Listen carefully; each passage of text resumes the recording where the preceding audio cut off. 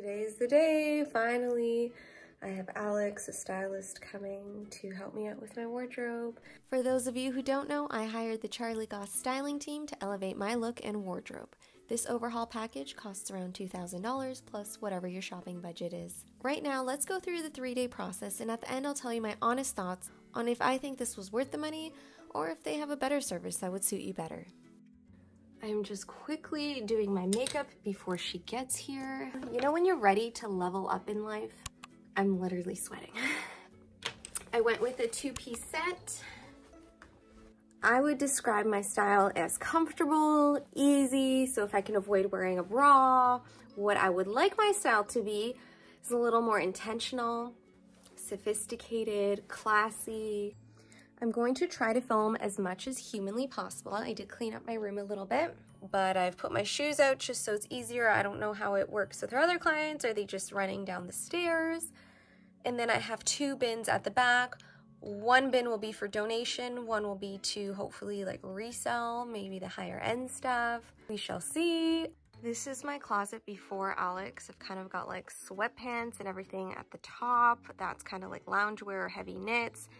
I've color coded, but I really don't think this is serving me. So I think we're gonna actually end up organizing in like tank tops, t-shirts, sweaters, because everything's mixed up, although it looks good. On this side, we've got some pants. Like, I still have things with tags on it just in case she doesn't improve. There's no reason I shouldn't have anything to wear, you know what I mean? And then I've kind of got my dressy, fancier stuff on this side. And then on this side of the closet, oh man, I can't wait to get my floors done to actually create a built-in closet here. But I've got like the fancier blazers here, fancier work shirts, like, you know, collared dress shirt. I'm really hoping Alex can just fill in the blanks for me. I do feel like I kind of get what's trending, what works and what doesn't, but when I put it together, I think the proportions are off. Like the top should balance out the bottom. Like I've never thought about it that way before. So when we're incorporating like lug sole boots now, it's getting complicated because am I supposed to balance that out with like shoulder pads? What if I don't feel like wearing shoulder pads? Okay, I think she's here. We got to work right away. Keep in mind that I've already purged my closet about 4 times before the overhaul even started. Also, I did fill out a questionnaire ahead of time so Alex had an idea of the direction I wanted to go in. Overall, the best part of this process is that we separated my work wardrobe from my regular day-to-day one. So now I have 2 functional wardrobes. Then I tried on a lot of my new items, and the main feedback was that I can wear whatever I want. And although I love that mentality, my goal is cohesion and sharpness, and I just feel like I need techniques for that. I wanted to learn how to identify shapes and silhouettes. I wanted to learn how to dress for my body shape and go that direction. I'm not saying I didn't come out with tips along the way, but I think I'm just ready for like a level 2 version of the closet makeover. Anyway, we tossed a bunch of items, and yes, they are not recent purchases, but I would have liked to dive deeper into why it is no longer worth keeping. So Alex just left. It's a mess in my room. And I've got to now organize it, but I don't feel like it. So what came up from all of this is I feel like I have 2 lives. I've got my film life and I have my life here. That's why I want to go for quick items like this long knit sweater. It just works. I don't have to think about it. It's trending. I wouldn't necessarily wear it to work, but it's just as easy as a sweatsuit for me. Plato's Closet is a great place to resell your clothes, and whatever they don't take, I tend to drop off to a donation center. Consignment stores have really come in handy, so I encourage you to check them out if you haven't already. Typically on day 2, you go shopping with your stylist, get a whole bunch of pieces, and then on the 3rd visit, you kind of merge the new pieces with what you have at home. But I have so many items that I told her if we can just skip them all, make them all next time, see what we can make work here with what I already have. I feel confident in what I've purchased. I just wanted different ideas of how to mix and match other than my standard like monochromatic outfit with like a funky topper, you know what I mean?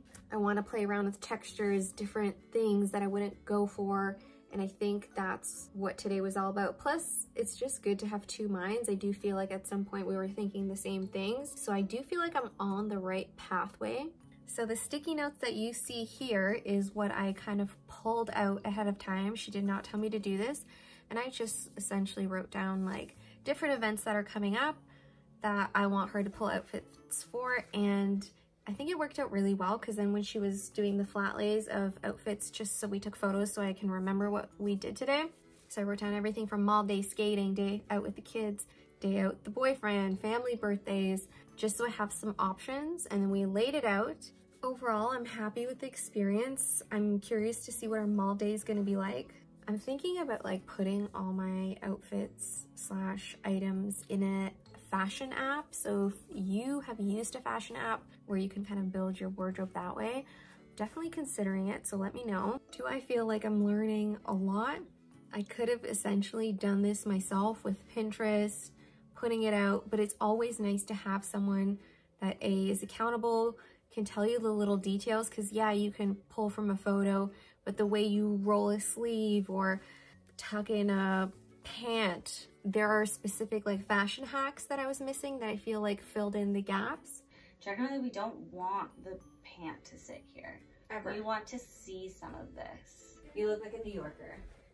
You look like a New York trendsetter. And then yeah, we're gonna roll our sleeves like this for a concert. For going out. Yeah, I do like this a lot. This is really cute. I could see myself wearing all of this. I love this. Because it's comfortable. It's still a little something more than the usual. Yeah. Yeah, you look like... Yeah, this would work. And it would also work with those shoes. Because let me get to the third day. Let me clean up this mess first. Let me get to our third day, and then we can chat about final realizations / conclusions. Our shopping day for the closet makeover and closet audit is here. First stop is Aritzia. Fun fact, whenever I go shopping, I make sure to wear easy undergarments that I can throw on whether or not I have access to a change room. This tank is from NYX, and I'll leave a code in the caption if you're looking to update some of your staples. Anyway, I made a list during our last styling appointment of things that were missing in my wardrobe, so we got those. The only thing Alex really pulled for me that I wouldn't have selected myself are these boots, which I now ended up returning as they sort of look outdated to me. I also want you to keep in mind that I have 2 separate wardrobes, so although this was going towards the work boot direction, I still want to be fashionable and functional. I am looking for boots that have 2-inch heels or less, that were waterproof, and more on the winter side. So here are my final thoughts on the overhaul closet makeover service. This is for someone who wants assistance with their wardrobe but doesn't have the time to organize, shop, or style. I personally had the capacity for the first 2, which is why I think I really just needed the styling portion of this experience. I also want to state that my expectations are high. Alex was accommodating. I'm just looking for more, which is why I've now signed up for a fashion course and even an interior design program. I really want to understand balance, proportion, color theory, and so forth. So I'd rate this experience a 7 out of 10 because it helped me explore my love of fashion. And even though I've worked with stylists in the film industry before, this time it was all about me and not my character. What do you think? Is this closet audit with styling hacks an experience you'd want to do? I want to mention that Charly Goss has a style membership that I'm part of and tons of free content on her IG pages as well. Following Charly's Instagram in itself is worth my overhaul investment, and I do not say that lightly. Let me know if you have any questions or if I missed something, and let's do this again soon, okay?